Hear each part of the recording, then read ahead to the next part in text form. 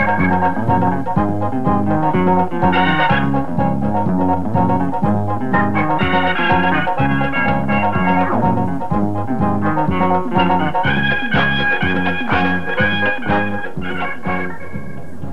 good morning, and welcome to Chelmsford. Here we are for our choice of the Benson and Hedges semi-finals. We think it certainly ought to be a good one. And the weather here is not too bad. The sun is threatening to come through. It's heavy overcast. I think the ball might wobble about a bit. And there's a danger of showers this afternoon, so we're informed. Players are on their way, and I can tell you who won the toss here. Mike Catting won it for Middlesex, and he's invited Essex to bat first. And I can tell you that Leicestershire have won the toss against Kent and put Kent into bat at the other venue. Now, with me is Jack Bannister. Welcome back, Jack. Morning, Peter. I gather that in spite of staunch service, 20 years for Warwickshire, you never played on this ground. No, I don't think it was headquarters as such in the 50s and 60s, and I played on 7 others in Essex around and about, never here, no. Well, it's looking very good now, isn't it? Yes, the centre of Essex cricket. Let's have a look at the two teams. Batsmen are on their way. Graham Gooch.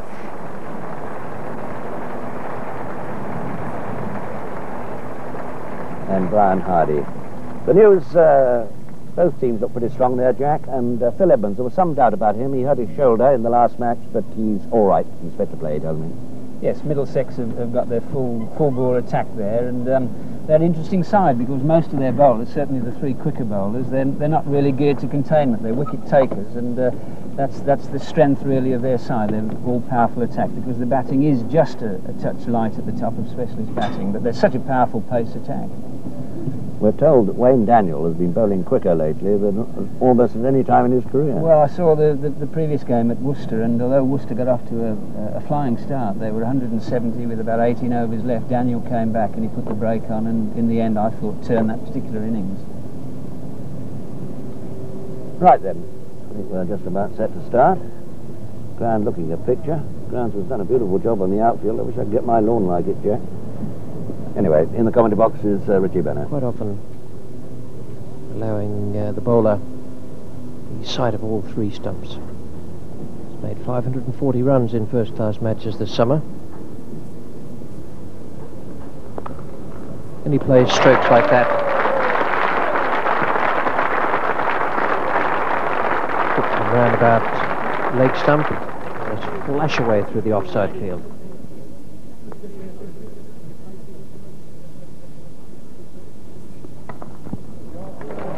Stroke. So give us a good indication of how quick the outfield is after last night's rain.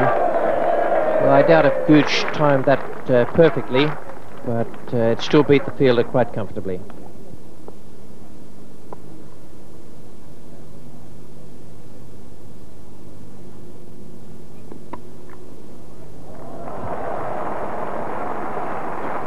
Well, it was not no balls, it's the batsmen who have taken full advantage of anything loose.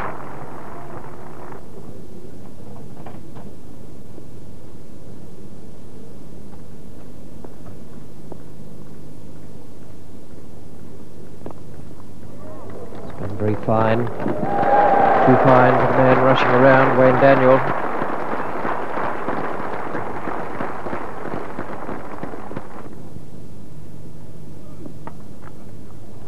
Bradley is the fielder. They should get 3 there.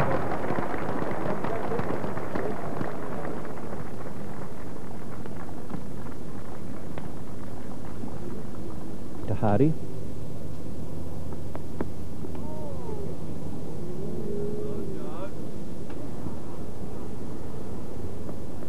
Out of his pad. And that was the giving room shot. He's well outside leg stump. Little ricochet back onto middle, so that's a bit of breathing space for Middlesex. Having put Essex in, they saw them gallop away to 34, and now the first wicker's gone down. Well, the last 2 deliveries there from Williams both came back a little bit and followed Brian Hardy, and he's always tended to step back to the lead side when he's playing, but it's a system that's worked very well for him, but on this occasion it didn't.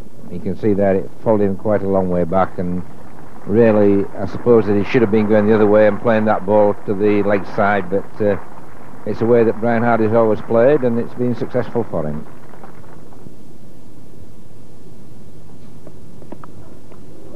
Nearly seen him take some marvellous catches in the last few months it is. Caught one down in Melbourne, and then another two in the limited overs games, and that was almost a great catch. Yeah, I don't really think you could put this as a catch. I'm not quite sure it carried, but in any case it was a marvellous stop. Which is on 60. Two more there, and they'll win the race this time. Should come back for three.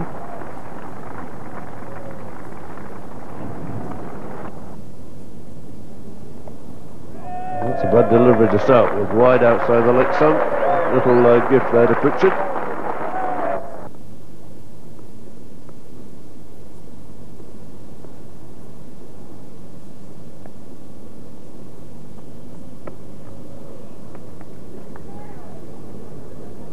Got that right at the bottom of the bat.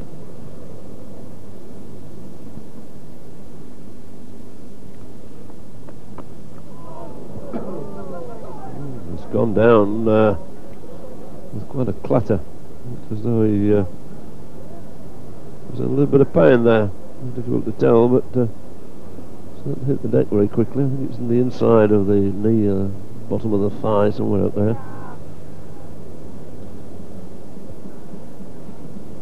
Yeah, short delivery here. He opened himself up and you could see the ball there. Caught him inside the left knee.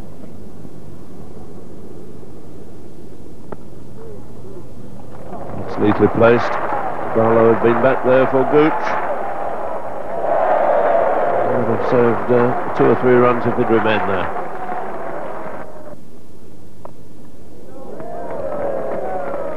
Getting has gone towards round about second slip, leaving a big gap between himself and Downton.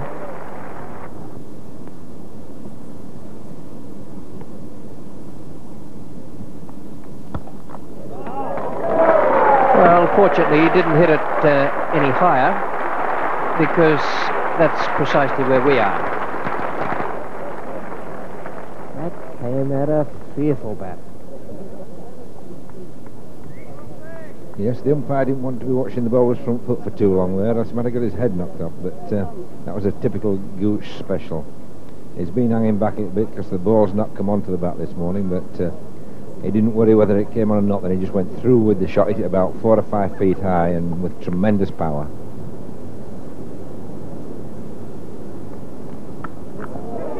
Gone! Beautifully caught by Embury.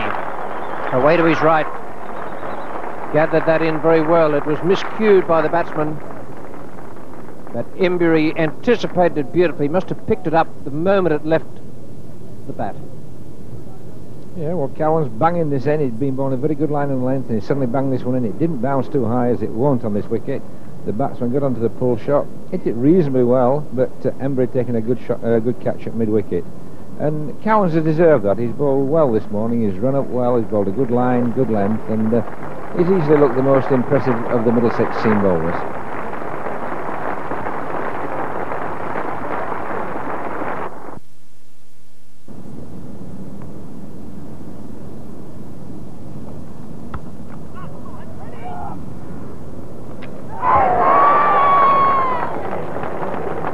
Excellent fielding, but it was also brilliant running between the wickets. There was only just one there, but Gooch was off and he ran beautifully. Yeah, the important part here was Ken McEwen answered Gooch's call. There was no hesitation. They both ran, and if they hadn't have done, there'd certainly have been a wicket down. But you can see quite clearly there, Gooch just beating the throw, but a brilliant throw by Embury hitting the one stump that he could see. That's 4. It's a glorious stroke.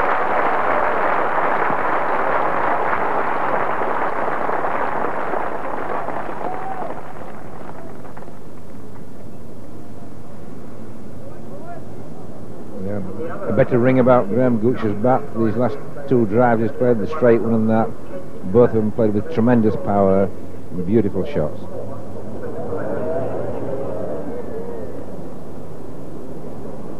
Gooch missed out up at Headingley.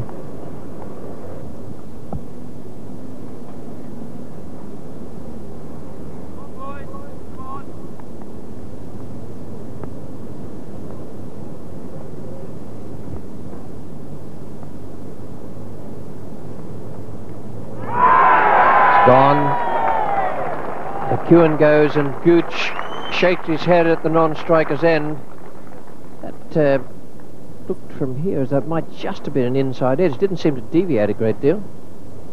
No, in fact, it probably, if anything, kept a little bit low, but a bit unlucky, I suppose, really, as a batsman, if you're playing hard off the back foot and you get an inside edge and it carries through to the keeper. And a very vital wicket for Middlesex, because Kenny McEwen's a very fine player indeed and scores very quickly, but a little bit unlucky there. It might have been almost a bottom edge nearly there.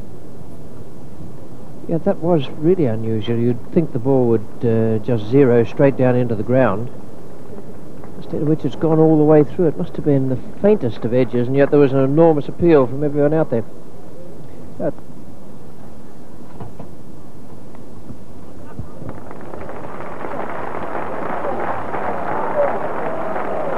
don't think Embry's all that pleased.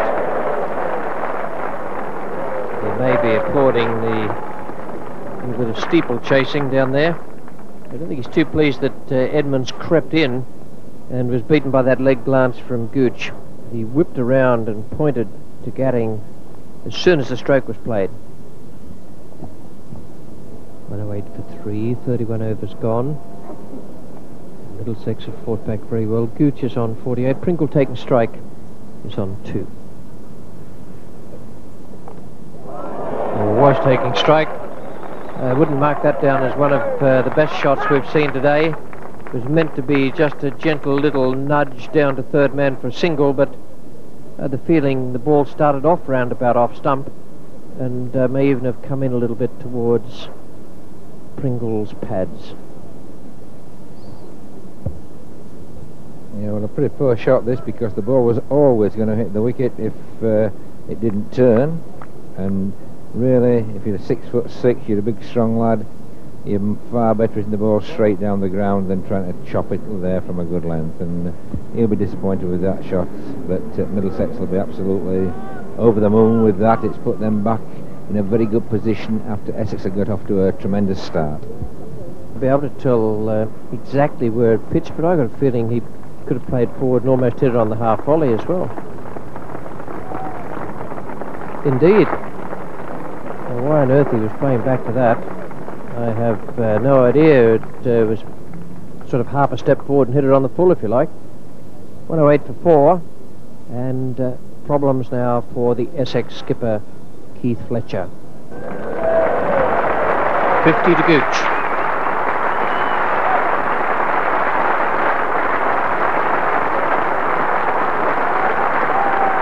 We're past the halfway mark, so if you look at 50 runs in 32 overs, it is not all that quick, but he's still there, still has the chance after lunch to push it along and finish up with something like 120 or 130 for lunch. I think he might have to be satisfied with 33 overs at the interval. Radley, the man in, very close on the offside.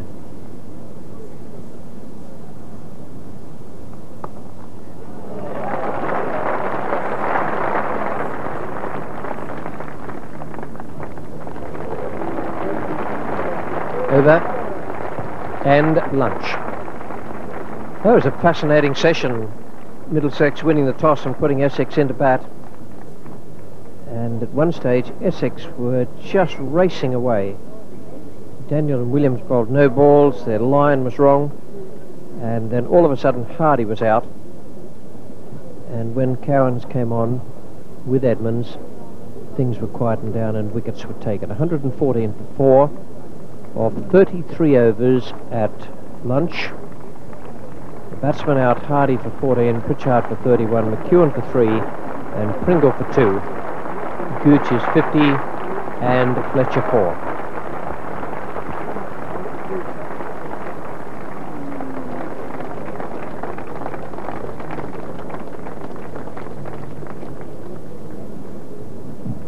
Wicket takers, Williams 1 for 21, Cowans 2 for 28, and Edmonds 1 for 25. A very good spell of bowling from Phil Edmonds.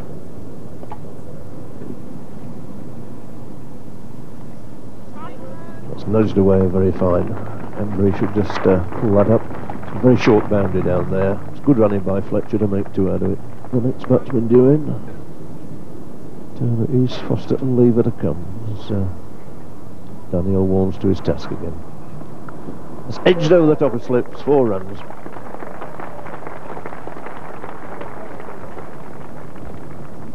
Somebody a little bit taller at slip there might have had a chance.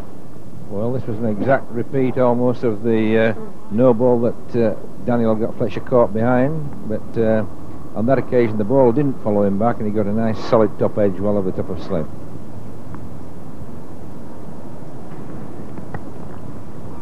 It's a chase for Clive Radley.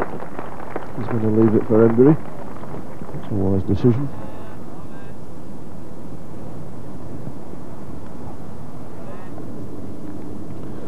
Oh, well done.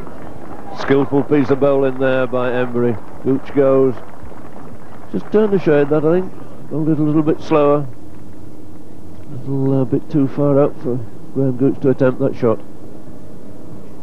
So full credit to the bowler there. Gooch goes for 58. Yeah, good bowling here by John Embry.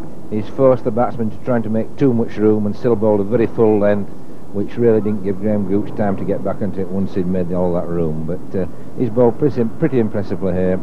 Keith Fletcher, always a very good player of spin bowling. He moves around a bit and fiddles and just scores runs at both sides of the wicket. And it's a very interesting contest, this.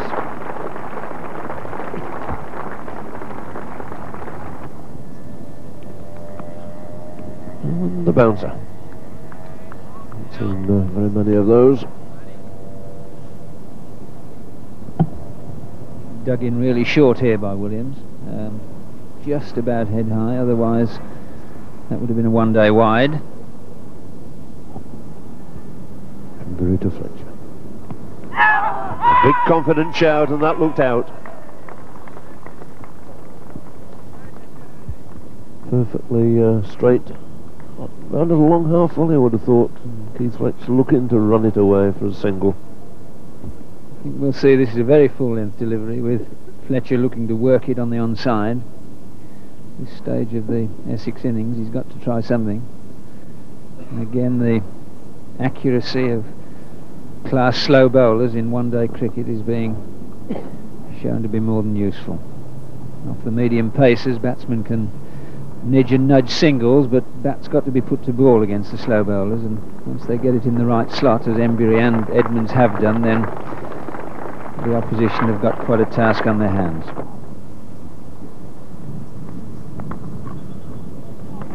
A pleasant drive. Every chance that might have been 4 yesterday. Outfield certainly slowed down with it. Heavy rain. Butcher doing the fielding, getting plaudits from his teammates. 161 for 6. Embry to bowl to Turner.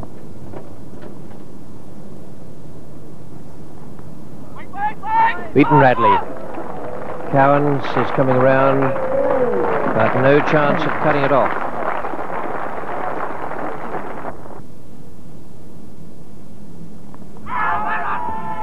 And this LBW, Alan Lilly.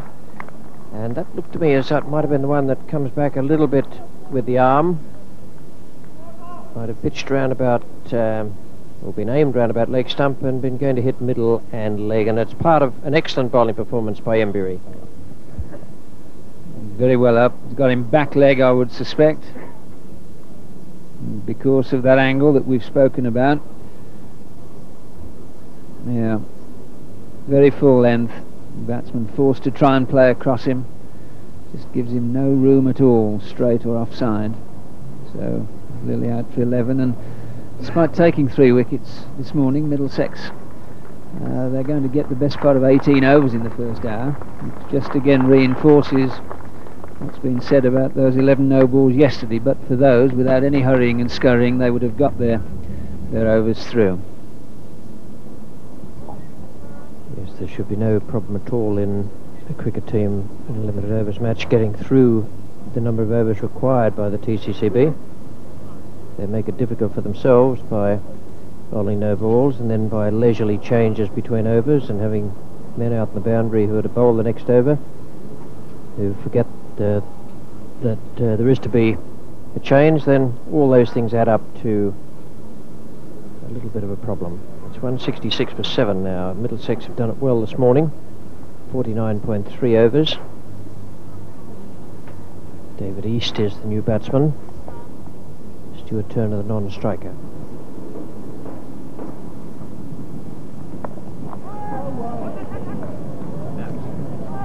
Very safe hands. Roland Butcher out at deep mid-wicket. Stuart Turner goes.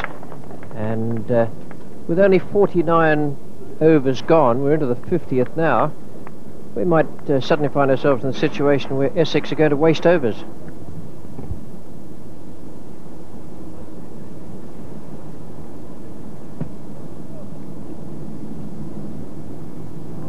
Again, we see the value of Embury's line, forcing players to play across. And straight down the fielder's throat, out a deep, wide, long on, hardly had to move at all.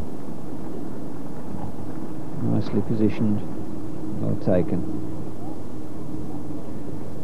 I think that for a bowler to do as Embury's done, to bowl to only 3 fielders on the offside, most off-spinners would have to go around the wicket to make that sort of field work, but again Embury bowling wicket to wicket with that very close delivery stride. There goes the hit across. Good hit, well struck, but to the longest part of the ground, and there we are. Nicely judged. Taken according to the coaching manual. That's 167 for 8. Today, 17 overs have been bowled, 52 runs scored and 4 wickets taken, so it's a very good performance.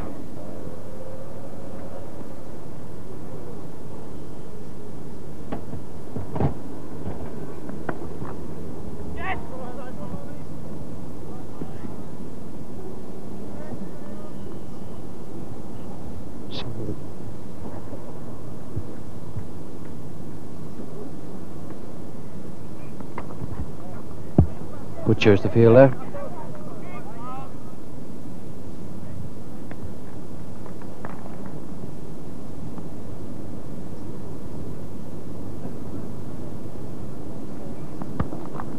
It's a good hit. Not easy to hit the ball that's attempted as a Yorker. Finishes up as a low full toss. David East gave it a real clobbering straight down the ground.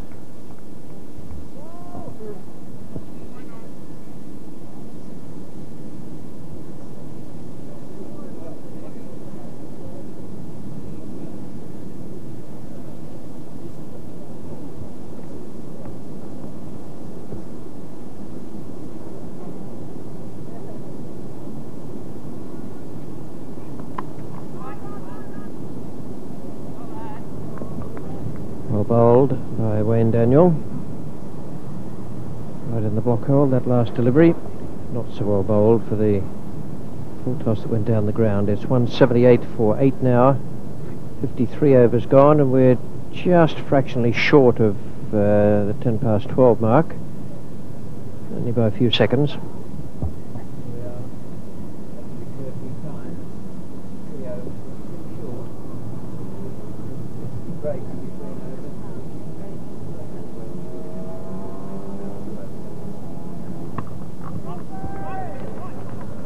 Yeah, Williams.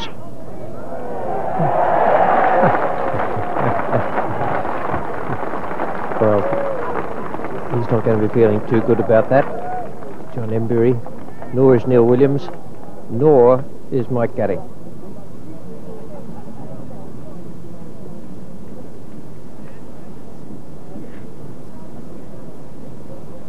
Four runs to Neil Foster, and they're changing places. Williams is coming into cover, and Barlow going out to long off.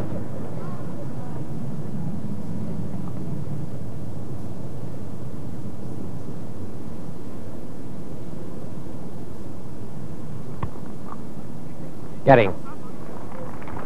I have a feeling with that number of overs, Jack, and the clock that the umpires may have decided that as everyone's in position for the 54th that it would be 1 over.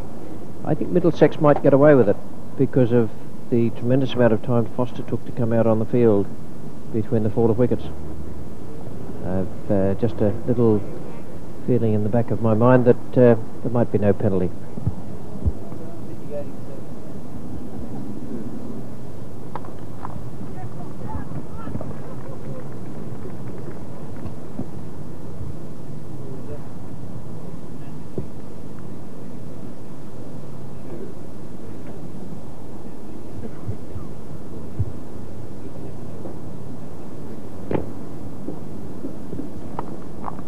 Good shot for 4 over Neil Williams' head at cover.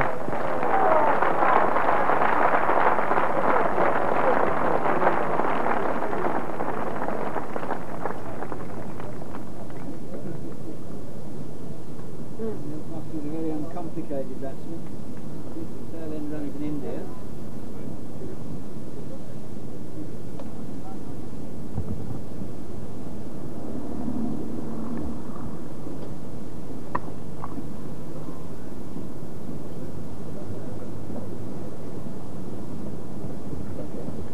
Last ball of Embury's over coming up.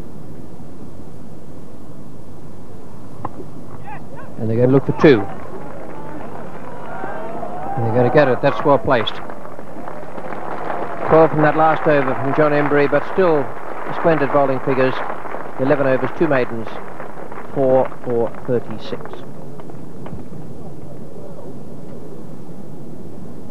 Well, Neil Foster there, he's done well. He's the one batsman to get hold of John Embury and just spoil those figures a little bit. Foster's got some useful tail-end runs to his credit. He's a uncomplicated sort of batsman who got a good eye and a good natural swing of the bat, and he soon rattled up 15 to take Essex's score to a more healthy one of approaching 200. Just 1 over left to go.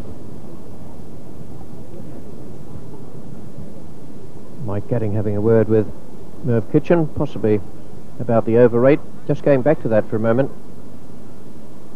the certain things the umpires will take into account when they put in their report on the over rate. One will be that Neil Foster took a long time to come out onto the field. Another will be that Neil Williams wasted almost 2 minutes at the end of an over when he was over on the boundary and forgot that he was to bowl from this commentary box end. All those things will be flitting around in the umpires' minds when they get off the field. They'll have made their notes at the moment. Now they're solely concerned with the last over, the 55th, just bowled by Wayne Daniel.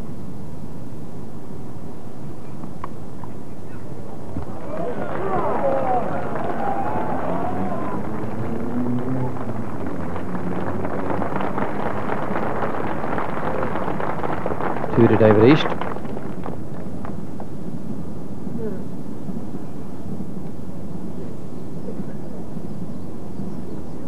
And 92 for 8.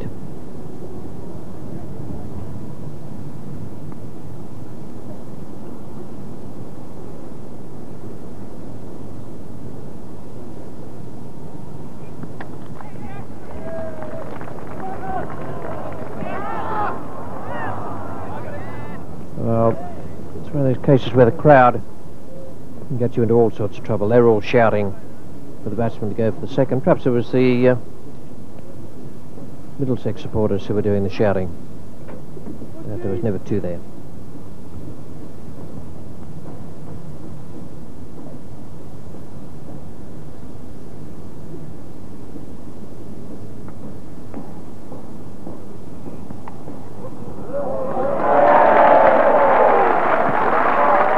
That really does frustrate the bowler. Daniel can consider himself unlucky there. He saw Foster give the shuffle away, he followed him. Foster got a bottom inside edge and safest place in the world, just past leg stump down for 4.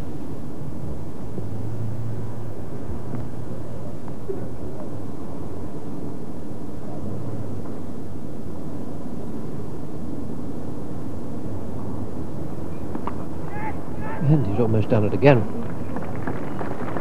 I used to play those deliberately He's gone past around about the turn of the century. Just a little flick of the wrist, but it's gone out of fashion these days.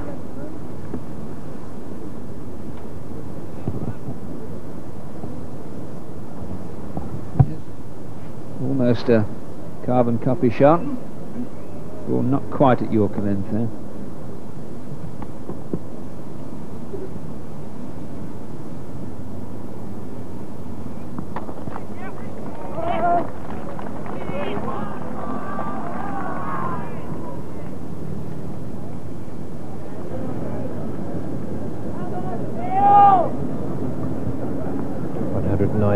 For 8. Just one ball remaining in these 55 overs.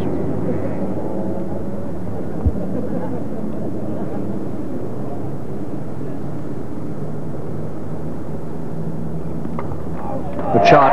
Will slacken the fielder. Will cut it off, but they'll get 2. And they'll get 3. That's 1 run.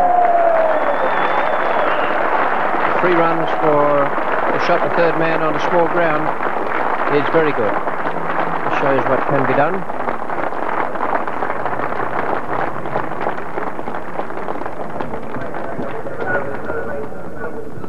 .202 for 8. 55 overs completed. David East remained 12 not out, and Neil Foster a good hard hitting 23. Not surprising, because Neil Foster has a higher score in first class cricket of 63 against Lancashire, and he played today with a lot of common sense and a certain amount of power as well. Middlesex need 203 runs to win.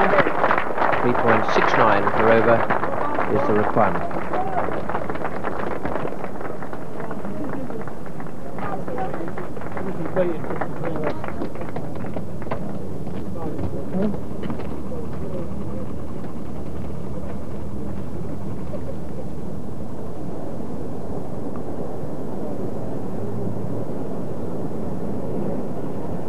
There we see the Essex scorecard with Foster at the bottom there, with East 30-35 for that last wicket in just 4 or 5 overs, and they did very well indeed, because John Embury in particular, you can see the wickets he's picked out of the middle of the Essex innings there this morning. All good wickets. He got rid of Gooch, and then Fletcher, Lilly and Turner, all forcing them to try and play onside when beautifully, accurately controlled line made it almost impossible, and he really gave the grip of the game back to Gatting, and all bowled well. Daniel came back and bowled much better today. Neil Williams, no ball problems.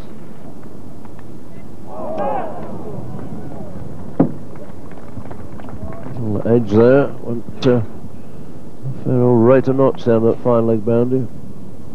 2 seconds that took to get to the fence. And in fact, that was a pretty good opening over by Foster. It was unfortunate that he'd bowled at 2 left-handed batsmen. If he'd been bowling at right-handers, he certainly moved the ball out and on a good length, and it could probably have created a lot of problems for right-handers, but it's a different game for the old left-hander there. 55 overs today, 202. 8 men out.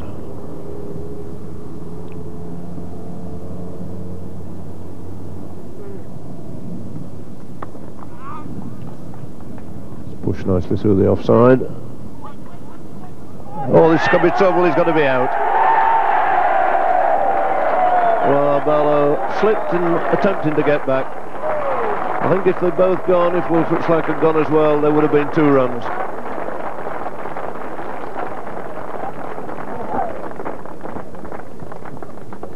Well, that was very poor running, because for 2 batsmen who were used to playing together one-day cricket, there was always an easy 2 there. I mean, the field had to run after it, and he had to pick it up and turn, and really there was no danger of any 2 if both batsmen had gone. But I mean, Barlow set off knowing there was 2. Then he saw Slack was watching the ball and not moving, and of course he tried to stop, and what happened was that it was a bit wet just there, got his heels in and went on his backside, and I'm afraid very bad cricket there from Middlesex point of view.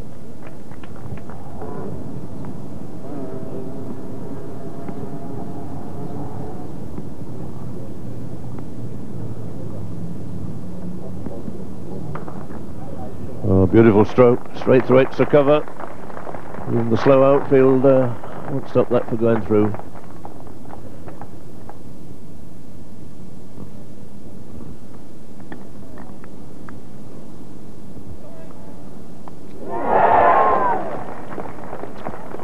Good bit of cricket, in fact, going on there. That was a very useful ball again from Foster.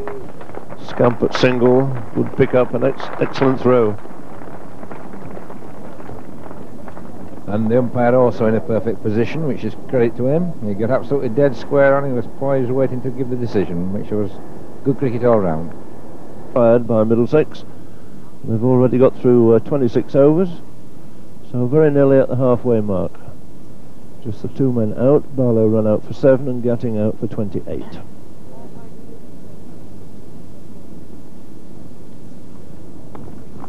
It's a full pitch, found the gap wide of mid-on. Such chasing it, but has to give it up, so 4 good runs to Wolfslack. Moves on to 36. Long be remembered by the crowd here at Chelmsford today. Disposed of Mike Gutting. The score was 63, he'd made 28. Turner, the bowler, fairly lashed it into the offside. A really brilliant, superb catch there by Lilly, flinging himself, taking it one-handed. Pringle again.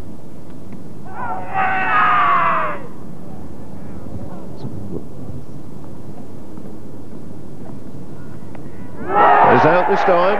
No question of appeals there. That one nipped back again. Good delivery from Pringle, and they'll be glad to see the back of Clive Raleigh. He's held them up many times in the past. He's been having a very good season. 87 for 3 Middlesex, and Radley going for 7.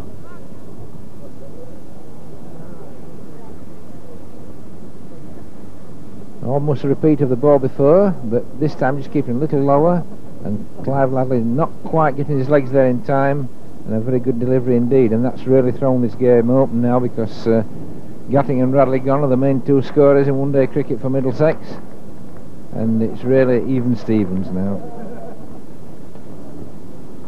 Slack on 38. Short, hooked away down to deep square leg. That's going to beat the fielder, and over the ropes for 4.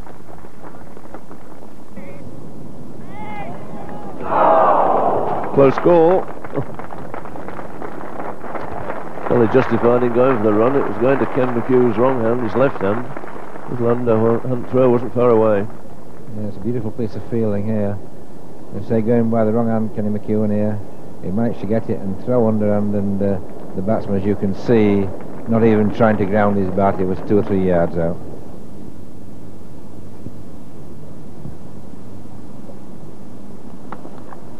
Great shot. I think Roland Butcher's made up his mind that if he can get down the wicket, he's going to try and do it. Saw it in the previous over.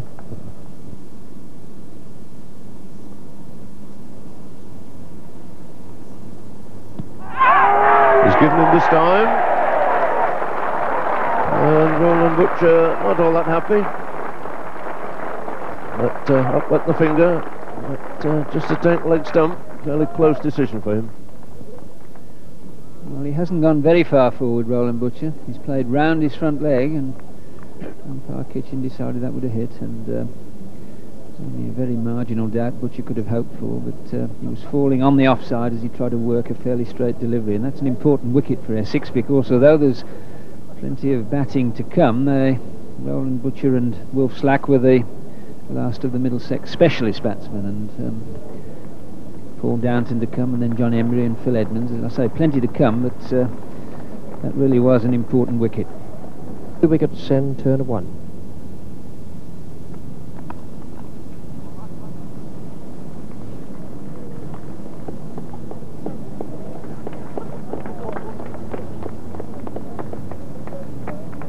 He saved 1 run, but that was a fearful thump against the fence. To Pringle, Radley and Butcher. Great catch again. The fielding could win this match for Essex. This time it's Brian Hardy. A marvellous catch by Lilly earlier, and now Hardy has taken off and put Paul Downton off Turner.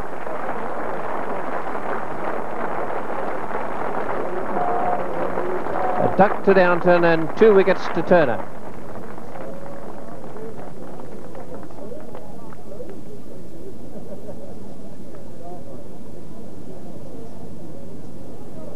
Well, there's Paul Downton, very frustrated and forced to try the slog.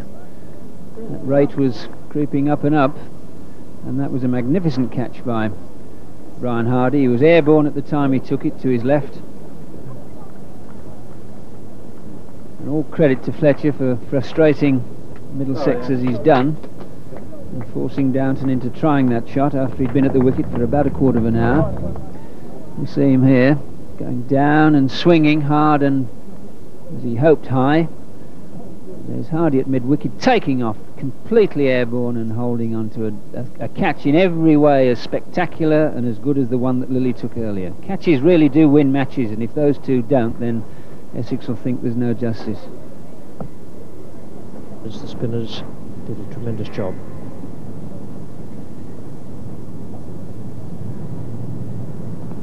And I wondered how long he could wait. I don't think Embury's going to be too happy about that. They're still in with a chance while Slack stayed there. But Turner made an awful mess of his stumps, and perhaps he's made a mess of the Middlesex chance as well. It's the Essex out cricket of the last 20 minutes that's earned that wicket. It's frustrated Wilf Slack above all, and yet with circles and 4 players always needed in them, one feels there wasn't need for that sort of heave yet. It had to come eventually probably, but singles ticking along at 3 or 4 and over, and then the slog in the last 8 or 9 overs. But fine innings, and he's held things together, as he's done so many times this season. Could I very quickly read you the winning numbers in Graham Hedges? You see this very, very wild shot, foot coming down towards mid-on, all across it. Ordinary straight delivery. A one-day wicket to a one-day shot. And the wicket taker, Stuart Turner. He's bowling at the commentary box end. He's just reached his 100 wickets in Benson Hedges matches over the years. Wendy Wimbush gives me the note that the other 3 to do that: John Lever 122, John Shepherd 102, Robin Jackman 101, Stuart Turner now 100. Just 4 men to reach 100 wickets in this competition. Here's Turner to Edmonds.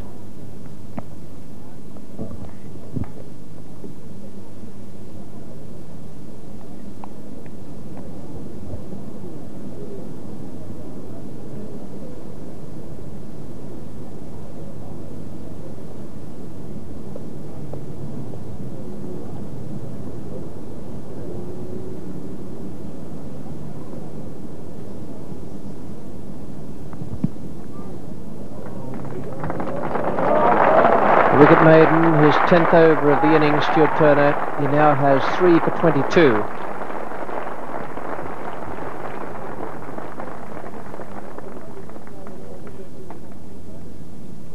100 wickets in 70 matches.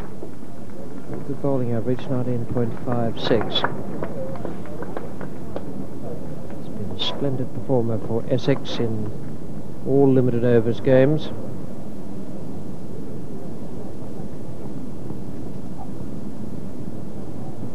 132 for 6, and we're in the 44th over.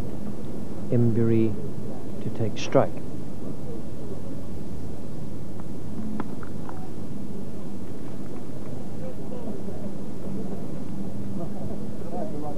This is easily the best position that Essex have been in the whole match, even with that clattering start they got off to yesterday. But those 3 wickets they've taken for 19 in the last 8 overs have taken the middle out of the Middlesex innings and put a lot of pressure now on these 2, Phil Edmonds and John Embury, and the run rate now has crept up and up until it's nearly 6, 5.92.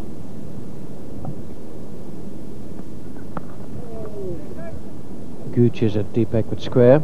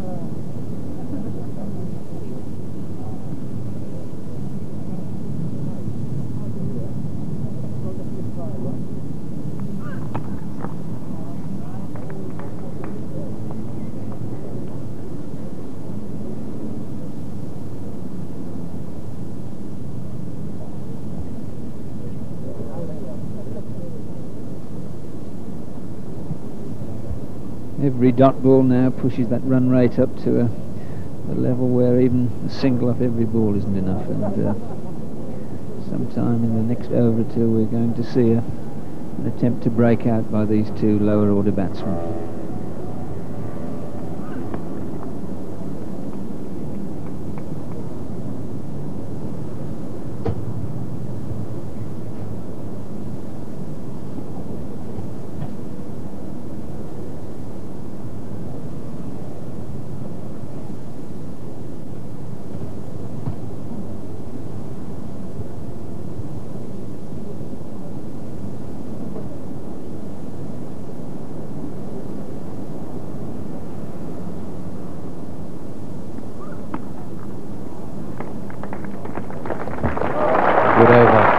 My word, this is a splendid piece of out cricket from the Essex team, led by Fletcher.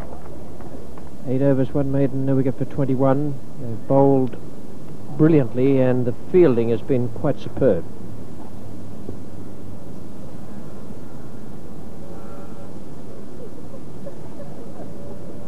Doesn't seem to be much fuss out on the field there. Fletcher seems to have them pretty well organised. I suppose that's from having captained the side for so long. 4 wickets remaining. 70 needed from 11 overs.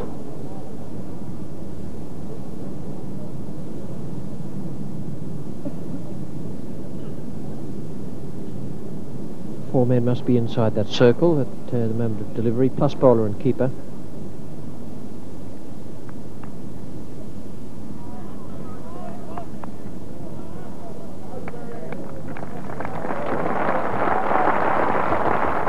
And while Keith Fletcher's been marshalling his forces, he's kept them at a tidy over rate, because we want another 5 or 6 minutes for 2 hours since lunch, and they've already bowled 32 overs, so they're appreciably over the rate. It just shows what can be done with common sense and organisation.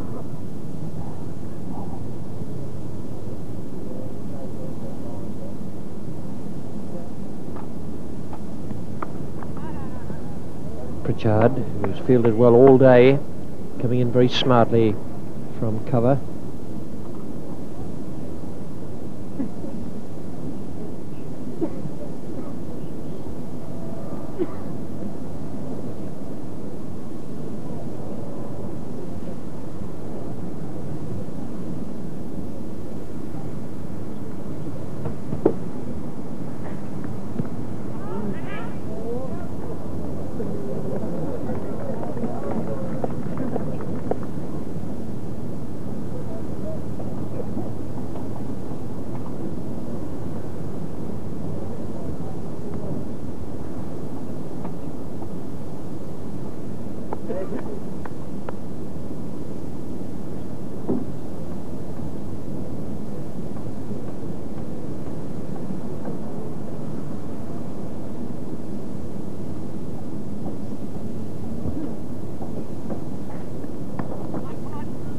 Trouble here if he hits the stumps. Oh, great throw by Hardy.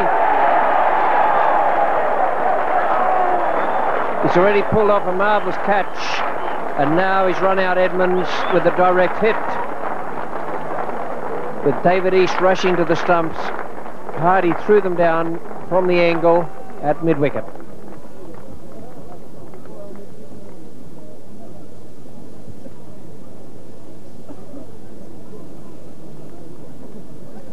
Well, John Embury was never interested in a single here. Going to Hardy's right, clean pick up and a throw, and even had it not hit direct, it looked very tight. But a marvellous piece of fielding, and yet again another example of the wonderful out cricket that Essex have put on since lunch, which has turned the game right round. We have two cars causing obstruction in Harps Road. Number MPU.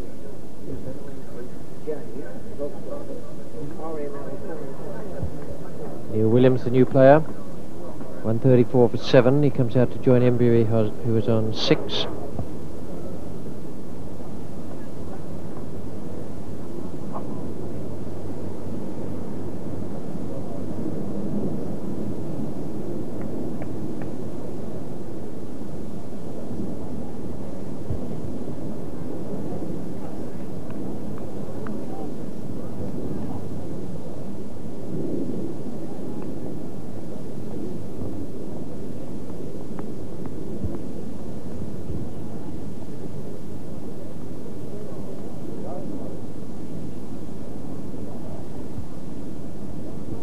Stuart Turner.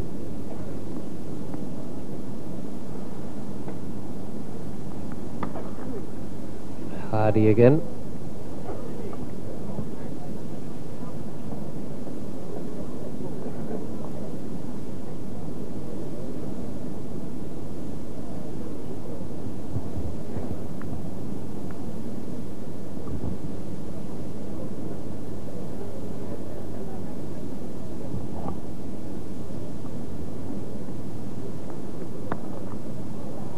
It's safely away in the air. McEwen is the fielder.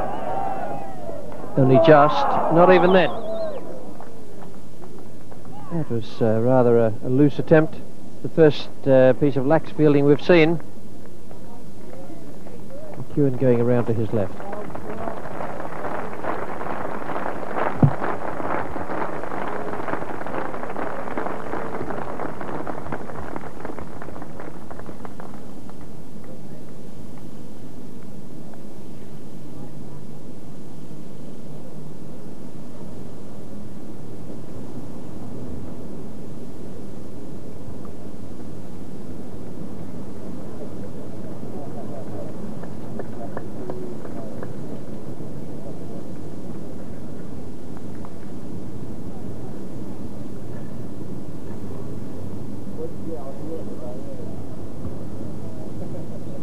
For 7 after 45 overs. Neil Foster comes back now, still keeping overs in hand for John Lever. Foster's bowled 8 for 29.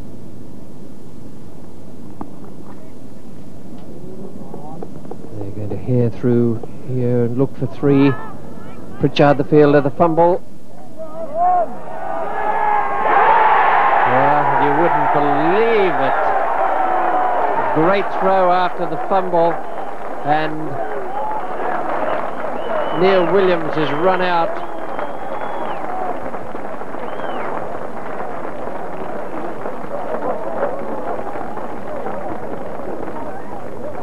$140 on the board now, and surely Essex can't miss out now.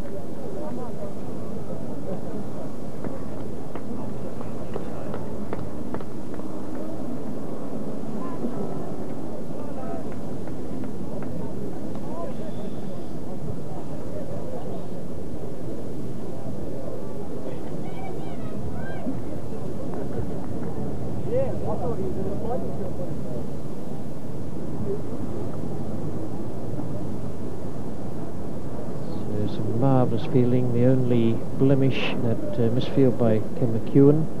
The last over as Norman Cowan comes out. 40 for 8. 8 runs to Embury.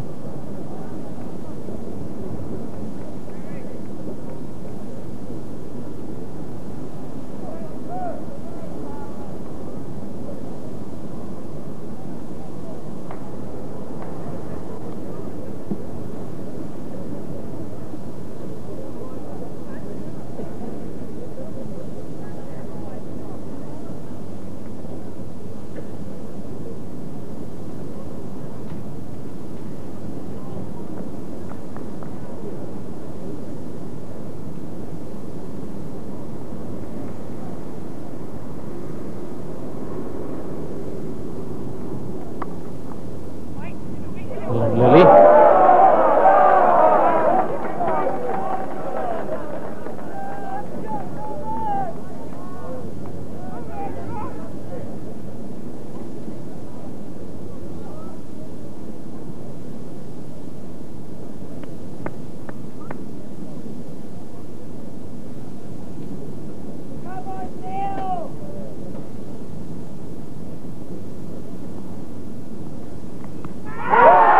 Must be close. Norman Cowan's gone, and Foster has struck 140 for 9 now, and a tremendous performance put up here by this Essex team.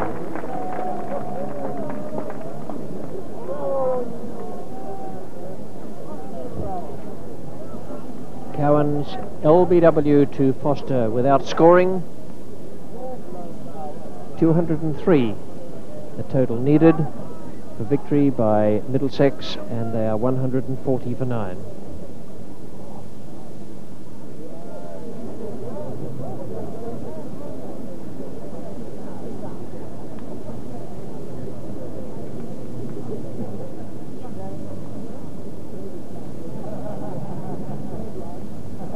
Last man coming in, Wayne Daniel.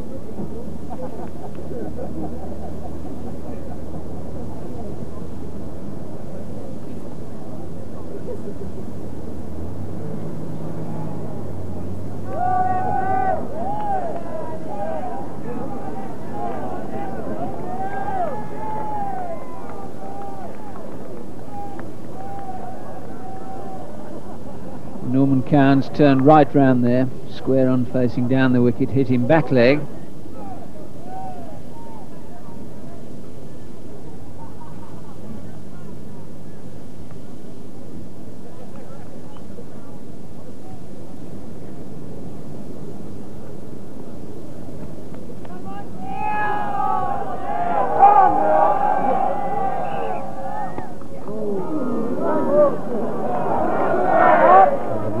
In the background from the Essex supporters, who sense that nothing can stop them now going on to Lord's for the final.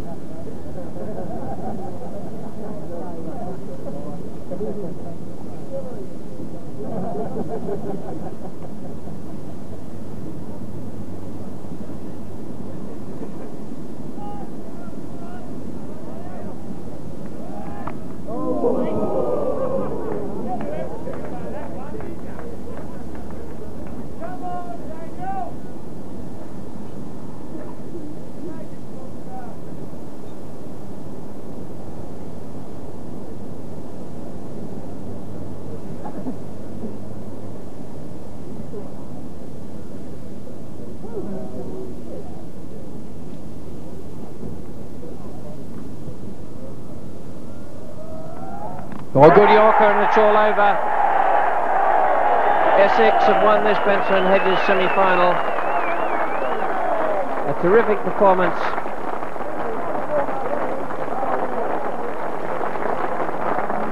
They batted well, and their bowling and fielding has been outstanding.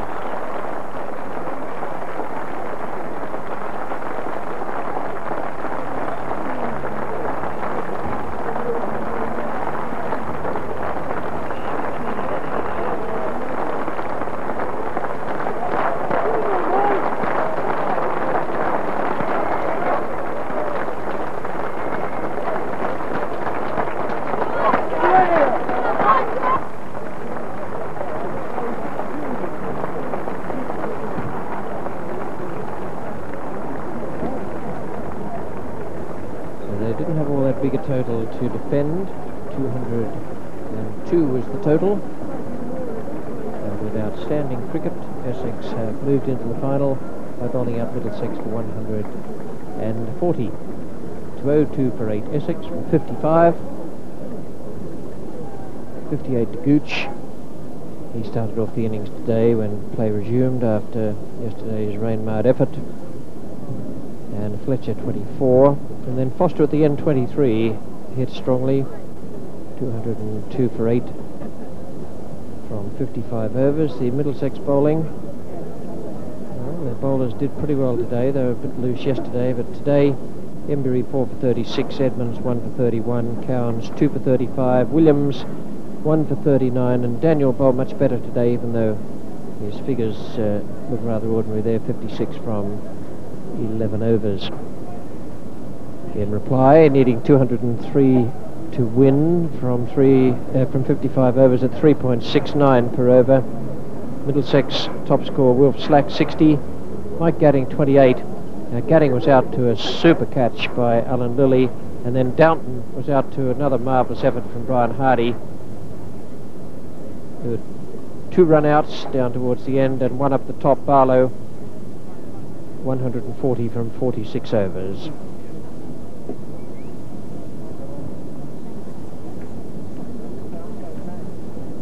A victory for Essex by 62 runs, and there's the last wicket.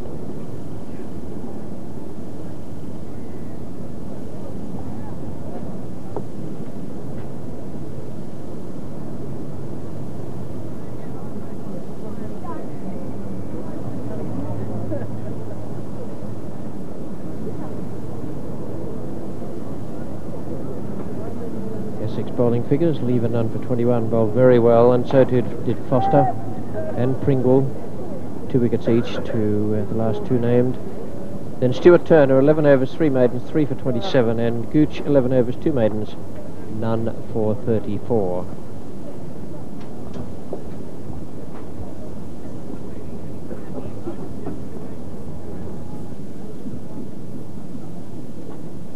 Ladies and gentlemen, Mr. Nick Hill, the Deputy Special Events Manager of Benson Hedges, will now congratulate Keith Fletcher of Essex.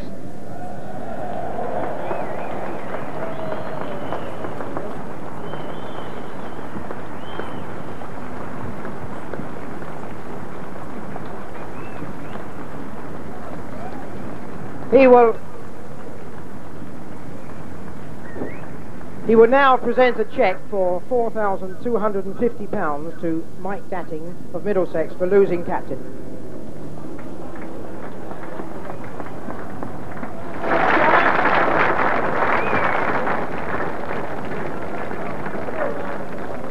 The Benson Hedges Gold Award winner, adjudicated by Mr. Ray Ingworth, receives a copy of the Benson Hedges Cricket Yearbook, a cheque for £275 and the Gold Award. The Gold Award winner is John Embury.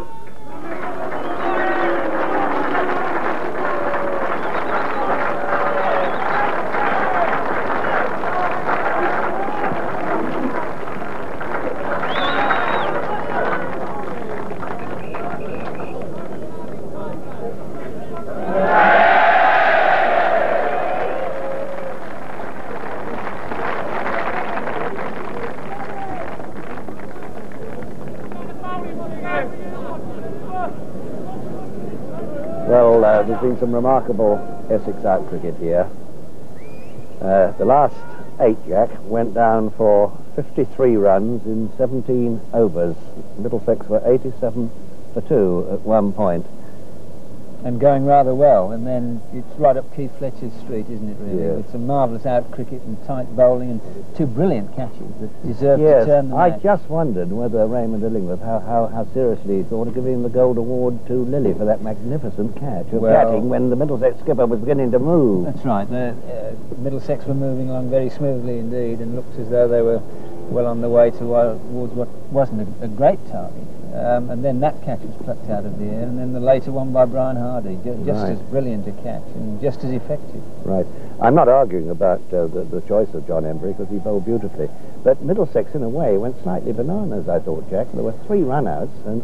Yes, again, that's all credit to Keith Fletcher and the way he marshalled his forces. He did it beautifully, didn't he? He frustrated them more and more in the middle of the afternoon, until, in the end, somebody like Wilf Slack, who batted for some 36, 37 overs, was being forced into trying the sort of shots that really he didn't want to play, and the wild heave he played was really the beginning of the end for Middlesex.